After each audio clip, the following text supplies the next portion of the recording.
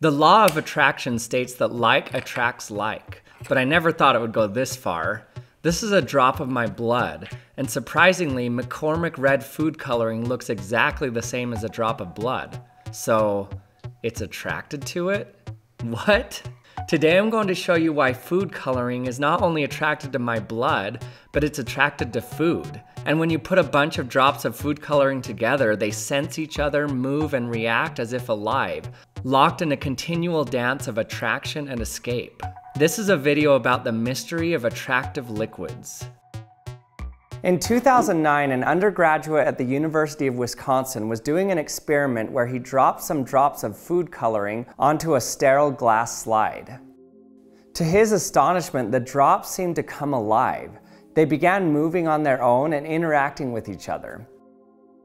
Had he just discovered a new form of life?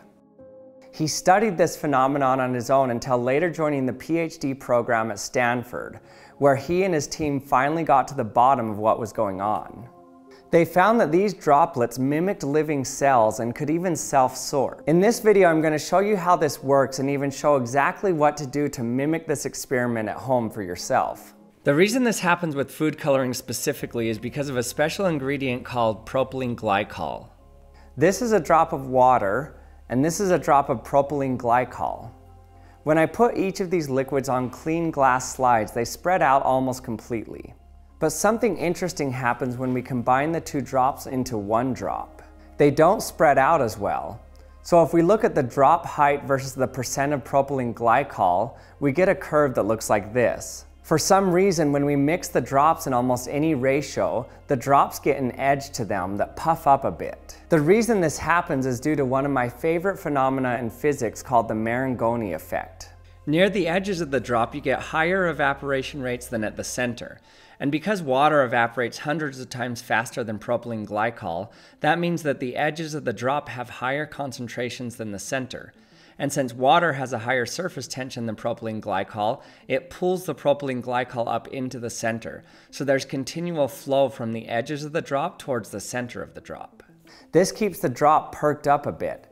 So when the evaporation of water is uniform around the edges, the drop just sits there. But then something magical happens when the evaporation of water from the drop isn't uniform. It can move. For example, if I place another drop of the same mixture of propylene glycol and water near each other, the water from each of the drops starts to evaporate. But notice how in the middle of the two drops, the evaporated water builds up more. So there's a higher relative humidity in between the drops than on the other side of the drops. Water doesn't evaporate as fast when there's a higher humidity in the air. So that means on the outside of the drop, there's a higher concentration of propylene glycol due to the faster evaporation of water on that side. So the surface tension gradient is no longer uniform, and the flow goes from low surface tension to high surface tension. So that means each drop flows toward the other. This is amazing. They're literally following the vapor trail of each other. They sniff out the water vapor in the air. So that means if I just put something that has water on it, the propylene glycol drop can sniff it out and find where it is and follow it. It's like the drop is attracted to anything with water on it, even my finger. Now you can understand that there was nothing special about it being attracted to my blood or the apple. It was just that both of them had water in it.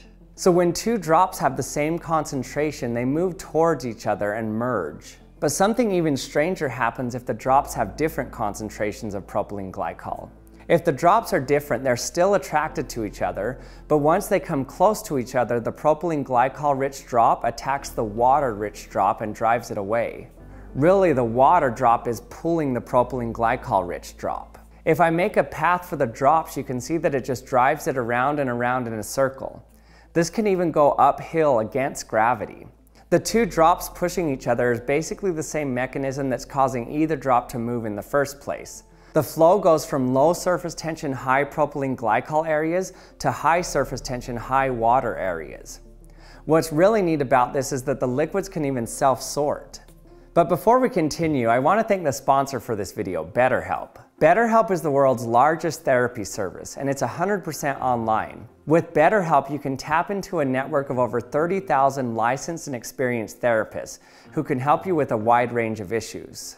To get started, you just answer a few questions about your needs and preferences in therapy. That way, BetterHelp can match you with the right therapist from their network. Then you can talk to your therapist however you feel comfortable, whether it's via messaging, phone, or video call. You can message your therapist in the app or online anytime and schedule a live session when it's convenient for you. And what's nice is if your therapist isn't the right fit for you for any reason, you can switch to a new therapist at no additional charge. With BetterHelp, you get the same professionalism and quality you'd expect from in-office therapy, but with more scheduling flexibility and at a more affordable price. So get 10% off your first month at betterhelp.com/actionlab, or just click the link in the description. And thanks to BetterHelp for sponsoring this video. Now let's get back to our experiment. If I arrange the liquids so that they go from high concentration of propylene glycol to low concentration, then whatever concentration of drop I roll down this incline, it will find its corresponding concentration bin. This is because the higher water concentration drops get repelled until they find their same concentration. This is so cool. So if you want to try this at home, it's actually not that hard to do, but you have to be very specific with how you set it up. First, you need very clean glass or it won't work. The easiest thing to do is order some microscope slides from Amazon, but you can probably use any flat sheet of glass that's really clean. Then you need to heat it up and burn off any organics that are on the glass. This will help the drops not get pinned in place. So you can hold it in a flame like a Bunsen burner for about 20 to 30 seconds. Then you need your propylene glycol. Now you can order this online as well, but you can also get a solution of it from your grocery store. Most food colorings have propylene glycol as the main ingredient, but you have to make sure there aren't a bunch of other ingredients.